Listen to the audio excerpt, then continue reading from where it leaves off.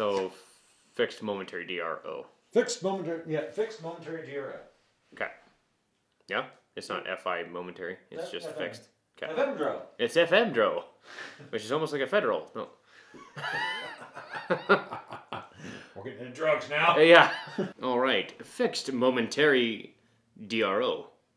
So what I'd like for you to think about is differential reinforcement of the behavior through a fixed momentary time sampling kind of procedure, right? So you're going to think of a high frequency behavior, like someone doing this in the middle of the classroom, kind of hard and they can't teach anything. You're going to look every 30 seconds and be like, hey, nice job not doing that. There you go.